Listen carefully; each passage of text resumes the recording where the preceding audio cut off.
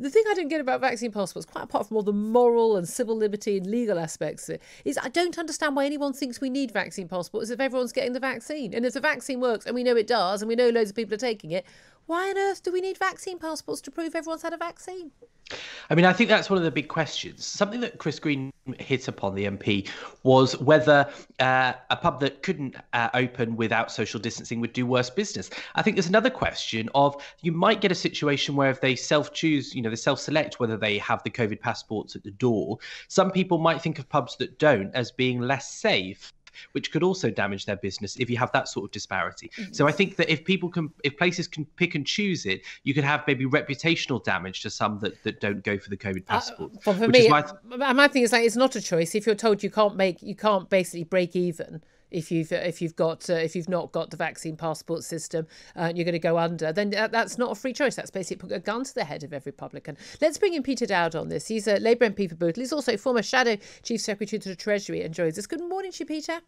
Morning. Good morning. Now, we're told that Keir Starmer is very likely to whip his MPs to vote against a vaccine passports measure. We know there's also, at least 40 Tory MPs. We've got the Liberal Democrat MPs, however many they've got this week, about 5 or 3, who knows. And of course, question mark is what the SNP do as well. But if Labour did vote against this, on what basis would they be doing so? Because we're still hearing a sort of, they want to see the detail. They need to know what they'd be used for and what basis they'd be brought in. So we're not still 100% sure on what basis Labour would vote for or against vaccine passports. Do you know? Well, I take a view that passports, certificates, call them what you will, ought to be compulsory. And it's fairly straightforward. But I do recognise, for me, there are complications. You just touched on a few of them there, but I think on balance I don't think that we should have statutory or compulsory rather certificates stroke passports too. But that's not the only issue, is it? Because the government are saying, well, it's not necessarily compulsory, but they wouldn't stop businesses from doing this. Now, of course, we know perfectly well the government is well within its powers, the extraordinary authoritarian powers they've taken for the last year, able to stop businesses from discriminating against people based on health grounds. They were able to do that. But if this is effectively coerced, as we've just been discussing with Benjamin, but by the back door, as in, well, you're not forced to do this, Mr. Publican, but you ain't going to make a profit and you'll have to shut down in a month's time if you don't, because you won't be able to get enough customers in the door with social distancing, then that is, to all intents and purposes, not just compulsory on the publican, it'll be compulsory on the punters as well. Well, and I sort of understand that, and that's the point I'm making. In some regards, for me, it's fairly straightforward. You shouldn't do it, but there are complications around it. For example, we have an insurance-based system in this country where if I have a particular illness or a particular disease or a particular comorbidity, etc., my insurance premiums will be higher. Now, it might not be that it's my fault that I actually have a particular illness, but I still have to pay for that particular insurance policy being higher. Now, I don't want to make. So, what insurance policy are you talking about? Travel insurance? But travel insurance is a little bit like that. I don't want to make these binary decisions and comparisons. What I'm trying to say, for me, I think the whole issue about this compulsory system and in a sense, if you want, not making people be required to do something. You're right, we've had vaccines. Half the population or more have been vaccinated. If a person wants to have a certificate or a passport because they feel better for having it, or they feel more secure having that facility, well, so be it. But I don't think we should be going down the path of compulsory. With all due respect, Peter, I think you are doing a classic Keir Starmer here, and you're sitting on the fence. I'm not sitting on. This is one of the biggest sort of moral, ethical issues facing our country going forward as we come out of this authoritarian lockdown.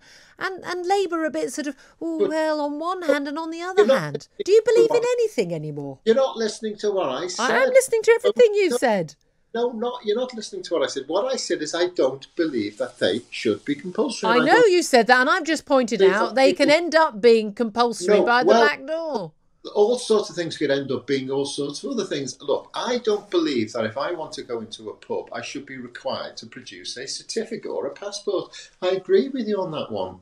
But if the publican is told, if you don't do this, which you're free to choose not to do, you'll go under because we'll insist on social distancing for the rest of time, even when we've got no one dying of COVID at all, then it is coercion. It is mandatory by the back door. It's just not official. Well, that's that. And you're saying you're okay with that because you want to sit on the fence and not come down one side or the other on a moral issue. No, I'm not saying that. I've just said to you that I don't believe that should be the case. I don't think there should be that level of coercion because you don't know where that level of coercion then actually. So not only you don't want the government to bring it in as mandatory, but you also want the government then to prevent pubs from doing it and not require pubs that don't do it or retail or any other football matches, concerts, whatever it is, that there's not going to be a difference between if you have vaccine passports, you don't socially distance, and if you don't have them, you do. You wouldn't endorse that happening.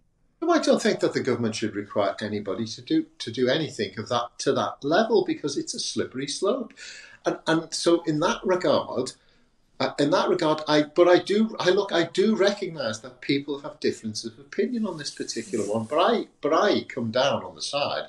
Not sitting on the fence, I come down on one side that there shouldn't be compulsory certificates or passports, and you shouldn't require people to have to produce them if they need to go into some sort of into a pub or some sort of social venue. And look, by the 17th of May, we're going to be able to go and eat in a restaurant. Well, the government aren't going to have certificates in by the middle of May requiring it. It's just, I suspect, practically, logistically. If I trip over a restaurant in the end of, middle of May, 17th, 18th, 19th of May, whatever the time is, the idea that I'll have a certificate and that company will require me or the government will require me to have a certificate or that company, that restaurant will say to me, well, you're not coming in if you don't have a certificate, I think is pretty slim. Okay, well, but again, the concern is that when they do get around to doing this, if they do get away with it, that they will bring it in by the back door, and therefore you can only stop the social distancing and make a living if you do have these rules and you do require vaccine passport proof. But we shall see what happens down the line. We'll see what happens in that vote if it ever does come to Parliament